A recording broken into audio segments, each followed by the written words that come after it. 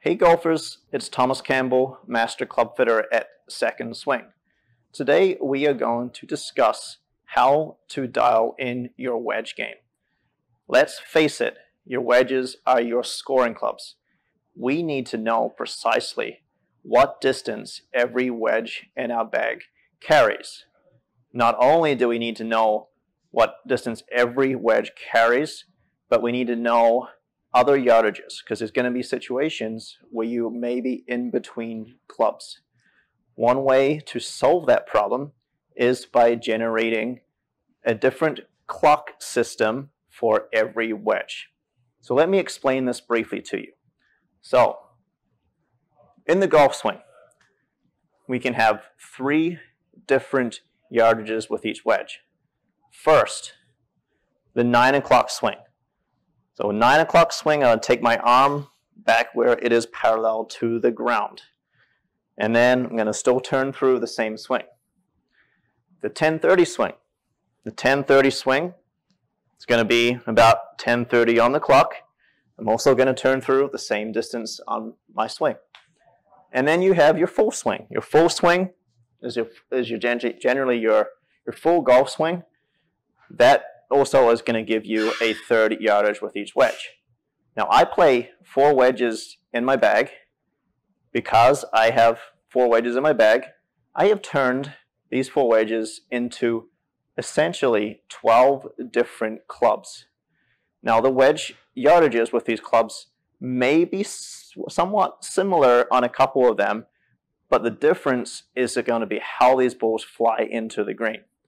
I'm going to give you a real quick example, and then we're going to hit some shots and then take a look at the data.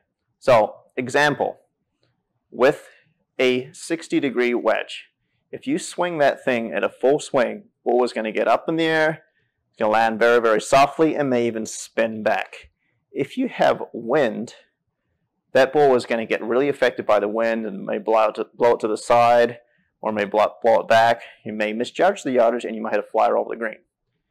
If you hit a shot where you don't hit quite as full swing, so maybe you only take it back to like a 9 o'clock swing with a club that is got a little bit less loft on it, for example, playing a 56 or 52 instead of your 60, what's going to happen is the ball is going to fly on a much lower ball flight. It's not going to spin as much, and it's kind of come into the green with a much better and controllable trajectory.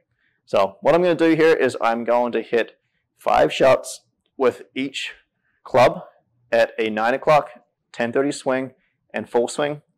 We're going to take a look at the data. I'm going to explain to you where you may want to hit these shots and where you may not want to hit a certain shot.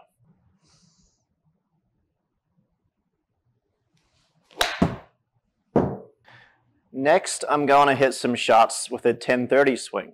So a 10:30 swing would be a little bit further back.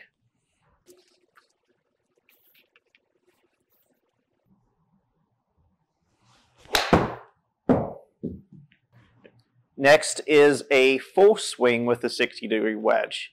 Now, I don't usually hit this shot too often because I usually don't want to get the ball to get up in the air, fly up in the air and spin a lot. I want to be able to control the ball flight with my wedges.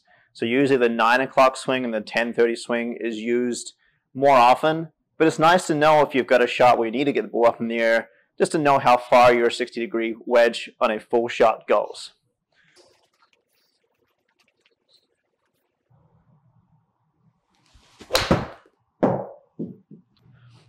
To start off, let's take a look at some quick numbers with 60-degree. So first thing you'll notice is my carry distance with the 60-degree was basically 70 yards, 69.5. Carry yardage with the 10:30 swing was 84, and then carry yardage with the 60-degree full swing was basically 97 yards.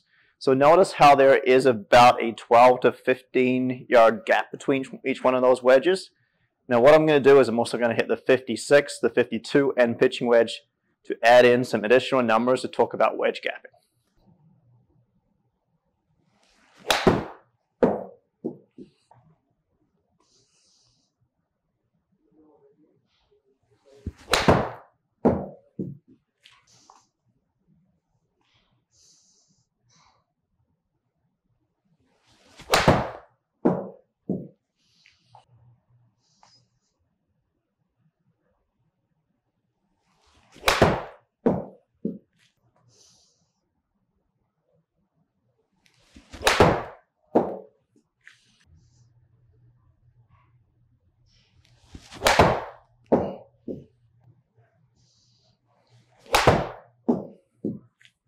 Okay, so let's first begin with full swing gapping.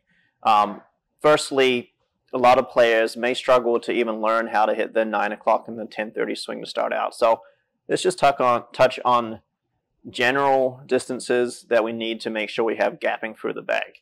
So 60-degree wedge, carry 96 yards, 56-degree carry 111, 52-degree carry 128, and pitching wedge carry 142. So there was about a 13 to 18 yard gap between my full swing with each wedge. That is important. We want to make sure we have good gapping. There's a reason why we have our wedges separated by 4 to 6 yards, but 4 to 6 degrees per wedge, because we want to make sure we have good gapping through the bag. What I'm also going to bring up here is I'm going to bring up a few other different options here to talk about. So let's first focus on the 60-degree wedge. So the 60-degree wedge, what I have done is I've generated 3 different yardages for my bag. So first thing, you will notice the full swing with my 60-degree wedge has 11,200 RPMs of spin, carrying 96 yards. Where my 1030 has 9,700 RPMs of spin, and my 9 o'clock has 8,400 RPMs of spin. So if I'm going to hit a shot, a full swing with my 60-degree wedge, that ball is going to spin back once it hits the green. Not only is it going to spin back once it hits the green, but if there is wind, we're going to be in trouble. So another recommendation that I would recommend doing is hitting a shot there where you maybe hit a 9 o'clock with your 56-degree wedge that goes about the same kind of distance. So the difference is when I'm hitting a 9 o'clock with my 56 versus a full 60 is my carry distance is off by 4 or 5 yards, but you'll notice that the spin rate is about 2,000 to 3,000 RPMs less. So that is very, very important. I'm going to bring up a different comparison here. I'm going to go 56-degree full, and let's do a 52-degree 9 o'clock swing. So 56-degree full, once again, spin rate higher than the 9 o'clock swing. So 56-degree was basically 10,000 RPMs of spin. My 52-degree spun at 7,800 RPMs of spin. If we take a look at the carry distance between these two, carry distance was 111.7 and a 111.6. So they both carried the exact same distance, but I want to come over here to the right and take a look here, and let's check out the landing angle. So the landing angle and height is quite different. The full 56 had a landing angle of 55 degrees. That's going to cause the ball to spin back once it hits the ground. The landing angle with the 9 o'clock 52 was 47 degrees. So the difference there is height. So the 56-degree full wedge is going to fly 22 feet higher than a 9 o'clock swing. You imagine your 9 o'clock swing is going to stay under the wind a lot better. So there's a lot of comparisons here. I talk about gapping, I talk about yardages. The conclusion with what we're focused on today is there's more than one golf shot to hit when you have a wedge in your hand.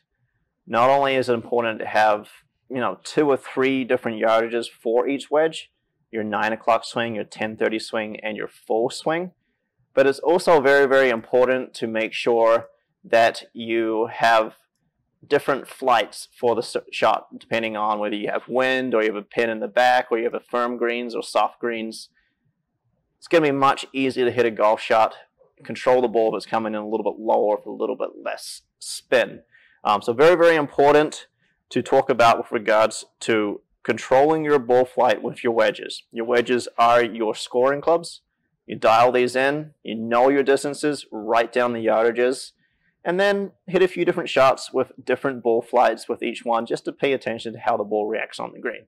So this is some really interesting info that we're taking a look at here with regards to spin rate and carry distance, and how every club does different things around the green. So I hope you like this content. If you do, click the like button, and if you can, subscribe to our channel also. We've got some great content coming your way in the future. Thanks for watching.